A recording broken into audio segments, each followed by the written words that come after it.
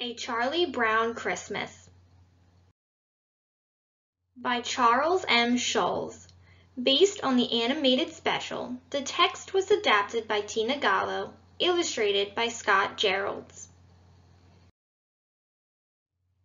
It's the most magical time of year. Christmas is coming.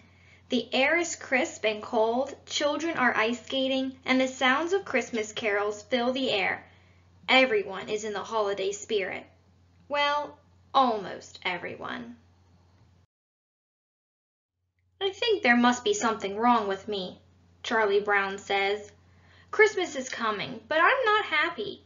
I like getting presents, sending cards, decorating trees, and all that, but I always end up feeling sad.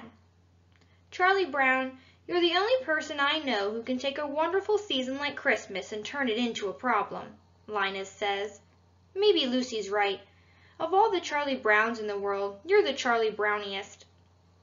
Charlie Brown decides to talk to Lucy. She gives really good advice, and it only costs 5 cents.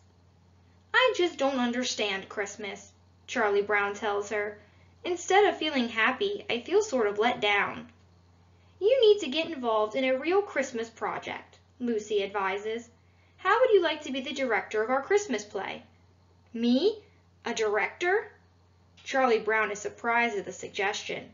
He knows nothing about directing, but it sounds exciting.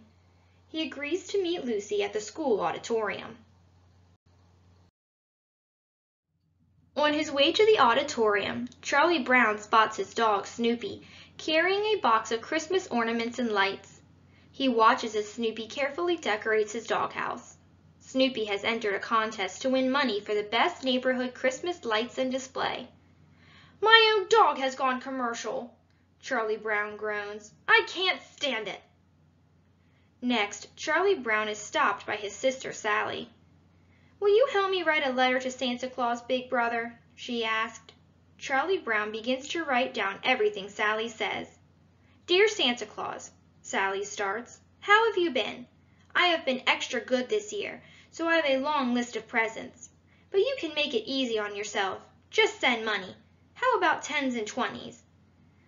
Charlie Brown sighs. Good grief. When Charlie Brown finally arrives at the auditorium, the cast is waiting for him. Okay, let's have quiet, he announces. Places, everybody. Action. But no one listens to him. Schroeder starts playing his piano and everyone starts dancing. Nobody cares that Charlie Brown is directing. Nobody cares about the play. They just want to dance. Charlie Brown feels even worse than he did before. This Christmas play is all wrong, he moans. Lucy tries to make him feel better. Everybody knows Christmas is just the time of year for people to buy stuff, she says. But Charlie Brown disagrees. This is one play that is going to be different. We need something to set the proper mood. We need a Christmas tree. That's it, Lucy exclaims. We need a Christmas tree. A great big shiny aluminum tree. You go get the tree, Charlie Brown. I'll take Linus with me, Charlie Brown says. The rest of you can practice your lines. Lucy is excited about the Christmas tree. Get the biggest aluminum tree you can find, she orders. Maybe paint it pink. When Charlie Brown and Linus arrive at the Christmas tree lot, they are surrounded by fake trees. Some are plastic, some are aluminum, some are painted different colors. Some even have polka dots. Linus knocks on one of the aluminum trees. Do they still make wooden Christmas trees? He wonders out loud. Meanwhile, Charlie Brown is starting to feel sad again. None of these trees feel right to him. Then Charlie Brown sees it, a teeny tiny green tree. He smiles. This little tree seems to need a home, he says. Linus hesitates. I don't know, Charlie Brown. This doesn't seem to fit the modern spirit. But Charlie Brown suddenly feels better than he has in days. We'll decorate it, and it will be just right for our play. Besides, I think it needs me. He picks up the tree. Needles tinkle as they fall off the scrawny tree, making it even scrawnier. Charlie Brown is still smiling when he returns to the auditorium. He gently places the tree down on Schroeder's piano. "We're back," he announces. Everyone rushes over to see the tree. They are shocked and disappointed at Charlie Brown's choice. "You were supposed to get a good tree," Lucy declares. "Can't you even tell a good tree from a poor tree?" Everyone agrees. What happens next is worst of all. Everybody starts to laugh at Charlie Brown and the little tree, even Snoopy.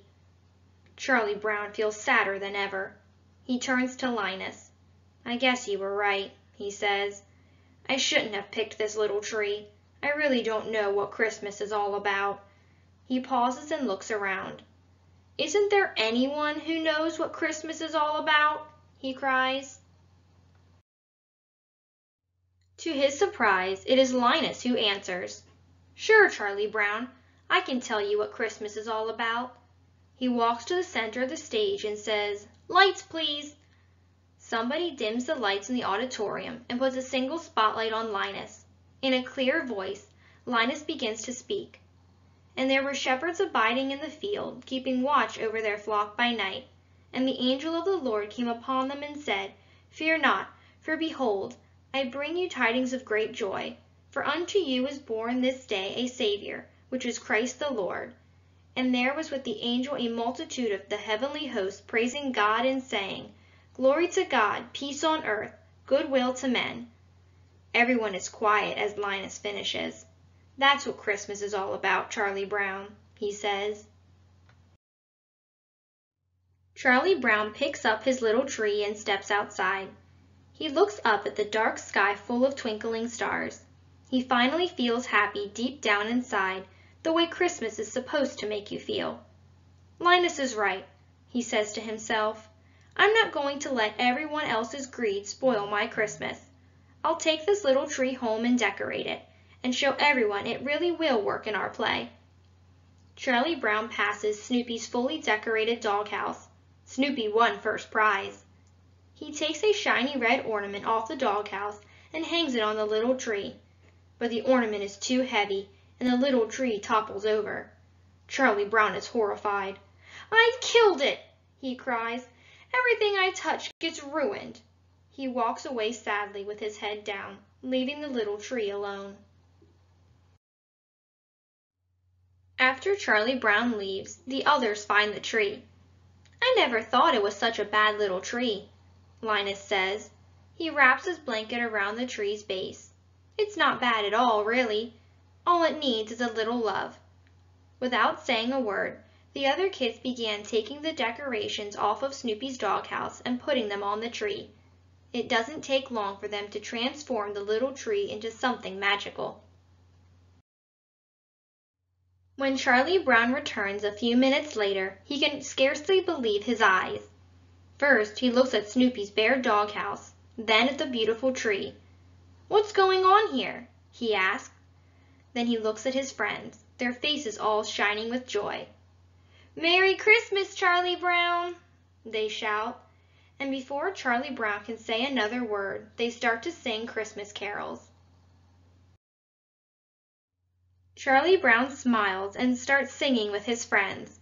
He knows it is going to be the best Christmas ever.